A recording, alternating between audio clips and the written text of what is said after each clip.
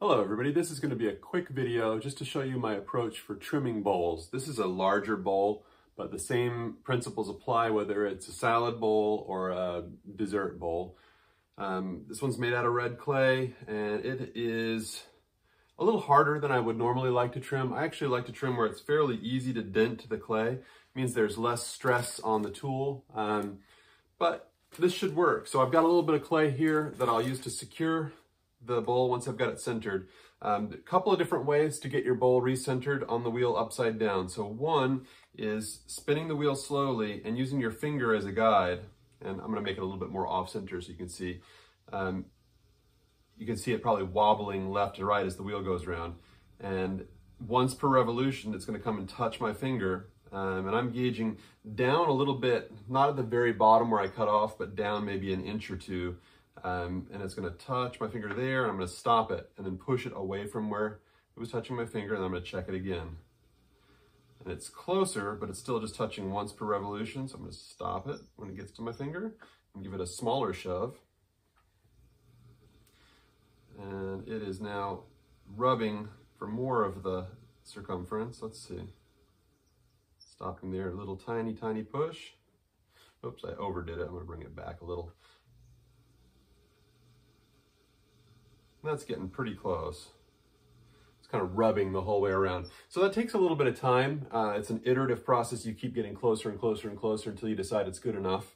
And that works great. That's basically the first way that I learned. And then I also like a way where if it's off center, I just sort of tap on it quasi-randomly. And the key is for it to be kind of a sharp tap so that I don't sort of follow through. And if you think about it, the side that's sticking out towards my hand, the more it's eccentric that way, the more likely I am to hit it. And so if I just kind of randomly tap on the wall of the pot, I'm more likely to hit the parts that need to be hit, and it'll eventually get on center.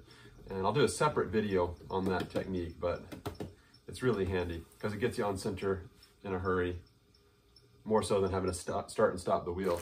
And if you're using a wheel like a kick wheel that's really a pain to stop, you really need to learn how to tap on center. With these nicely controlled electric wheels, it's less crucial. All right, so this scrap clay is also a little drier than I like, but you don't want it super wet. It doesn't have to be wedged up. It's basically just something to chalk your pot to the wheel and keep it from flying off. Let me talk a little bit about securing it. I need 4 lugs to hold it down, and I'm going to apply them 2 at a time on directly opposing sides of the pot. And I just place them next to the pot and then squish them down to the wheel. You don't want to create any kind of tendency to push the piece off, especially if you just spent a lot of time figuring out how to get it on center. So if I put them down on opposite sides and stick them down simultaneously, the pressure balances out. We don't have any force in a direction there. They're just going to completely cancel. Okay, so when I trim, I do everything with one tool. I use this teardrop shaped tool, and when I need to do fine cuts, I'm going to hit the point. And when I need to do kind of a broader point, I'll use this flatter section here. It is a good idea before you start, if you haven't cleaned the tool properly before you put it away, just to get any dried clay off of the tool. Much better practice to clean it before you put it away so it doesn't get dry and crusty in the first place, but apparently I didn't do that last time. So this is ready to go. The first thing I'm going to consider is how wide do I want the base of the pot? And the rule of thumb that works for me, for my aesthetic, is to look at the overall diameter at the rim and come into about half of that. So if I were to measure it, I've actually got a tape measure here. It's hard to tell, but I'm going to say it's about 12.5 inches or so. So half of that would be 6 1/4.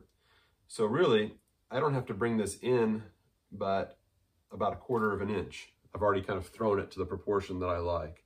So I'm not going to keep cutting and cutting in. I'm just going to cut straight down in order to bring the foot diameter to 6 1/4, half of the overall diameter. So I get the wheel spinning, and I'm just going to cut straight down Now, why cut down? If I cut downward, I'm going to be producing a perfect circle. If I try to come in from the side, it's going to bounce me around and I'm not going to end up with a straight circle. So it's really important, I think, to start that cut from above. And I've got my arms down, so I'm not going to be waving around left and right. I'm just going to cut straight down. And I want to cut down until I have the height of my foot established. That's going to give me something to hold on to when I go to glaze it. A big bowl especially, if you don't have a nice foot on there, it's going to be really a pain to hold on to it and get it in and out of the glaze bucket. So at least a 1/4 inch, but more like 3/8 of an inch so you can get a good grip on it. So I'm going to go ahead and cut down again. Where that foot meets the rest of the pot, when you first cut down, you're going to end up with this funky little ledge. And obviously that's not something you want to keep. But I'm going to check it, and I definitely have enough height now for my foot. Now I'm going to just sort of work on smoothing the curve between the main curve of the bowl and where the foot meets that cut that I just made. So for that, I'm going to hold the tool in this orientation, and I'm going to cut from down the pot up towards the foot. I want to run the tip of the tool into the foot without cutting into it. I just want to kind of meet the foot with the tip. And so that's a pretty quick process. Just come up and meet the foot. The foot is basically formed at this point, but it's not refined. It's just got kind of a vertical ledge there. And I don't love that as the final look, but the diameter is established. The curve is reestablished from the bottom of the bowl up here to where it meets the foot. Now I'm going to hollow out the interior section of the foot. The only thing you really have to think about here is cutting down a similar distance on the inside of the foot as you did on the outside of the foot. Slightly less because the inside of the bowl is curving. And you have to think about how much clay you're leaving to become the foot. And I like for that width to correspond somewhat to the width of the rim of the pot. And I usually leave a little bit of a heavier rim on my pot, so I leave a little bit of a heavier foot. It's the part that meets the table, it meets the counter, and it needs to be a little bit durable. So don't be skimpy on how much clay you leave for the foot. So I'm going to come in and leave about 3/8 of an inch and cut straight down until I reach a depth that's somewhat corresponding to the outside. And then I just need to remove material starting in the middle and working my way out towards that cut that I made. You want to make that establishing cut downward, holding still. I mean, obviously you're moving down, but not moving right or left, so that the thickness of the foot is consistent all the way around. If you started in the middle and just sort of stopped somewhere and left off quickly, you'd have a kind of a funky, uneven looking foot. Again, I'm going to establish that foot. You can move from the outside in. I find it's just easier on that first cut when I'm removing a fair amount of sort of thick trimming, just to kind of swoop from the inside out.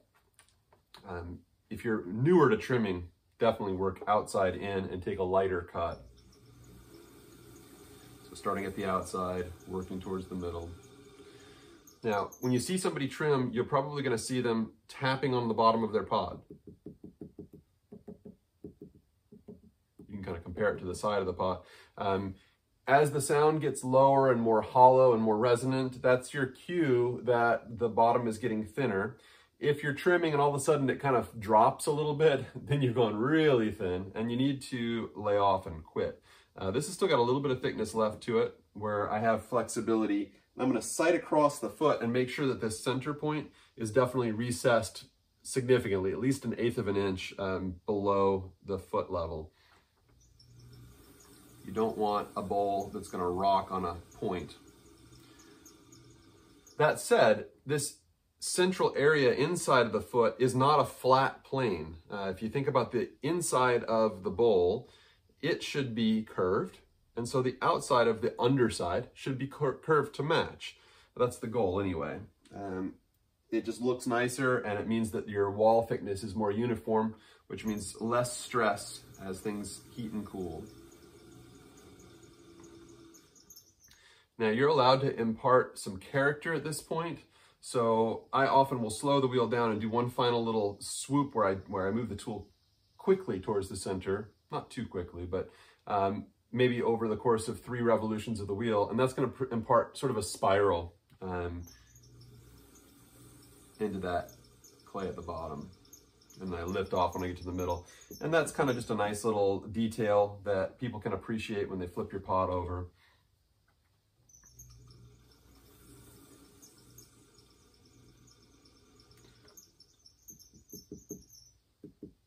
All right, that's definitely thin enough. My inside of my foot and my outside of my foot are trimmed to about the same height. The last couple of things that I'm going to do are to do with refining the foot itself. This one got wired off really nicely, and I can actually see the texture in the top of this foot that was produced by a spinning wheel and a twisted wire tool, the kind that I make myself out of fishing line. And I really like that detail. I don't want to trim that part of the foot. If I had done a ratty job wiring off, or if there were gouges or sharp places or whatever, then I would probably want to refine the foot on the top surface. But as it is, what I'm going to worry about is the inside corner and the outside corner, and also kind of the visual impact of the outside of the foot. I don't like them to be perfectly vertical. I feel like when they're perfectly vertical, they're neither here nor there. I either want them to come in a little bit, which makes the pot look like it's up on its tippy toes, it's kind of elevated, or to ground the pot more by having the foot come outward and look like it's sort of flat-footed and more secure on the table. I tend to go for the tippy toe drama, so I'm going to trim it inward. That's going to thin out my foot a little bit where it contacts the table.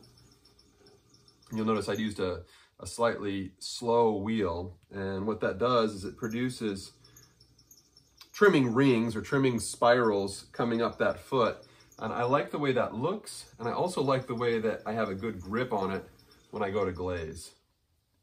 Now, I'm happy with that. I'm happy with there's sort of a little shadow where the foot meets the curve of the bowl, and I like that for 2 reasons. Visually, it's nice, and functionally, the glaze has a little kind of place to hang up and catch and not just run right down the foot.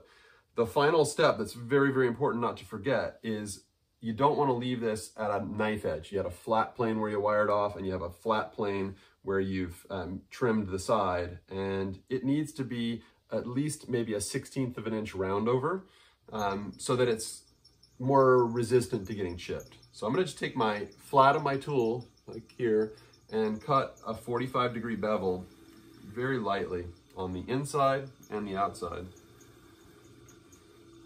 And then I'm going to take just a clean, dry finger and kind of round that bevel from a 45-degree chamfer, we call it in woodworking, to just a round over. And that extra little compression and that little bit of rounding over will really make a huge difference in how long this foot takes knocks against hard countertops or other pots in the dishwasher or other pots in the sink when you're washing by hand. So I really advocate that burnishing round over move. All that's left to do at this point is grab a pen and sign my name on the bottom. I like to sign them inside the foot. If I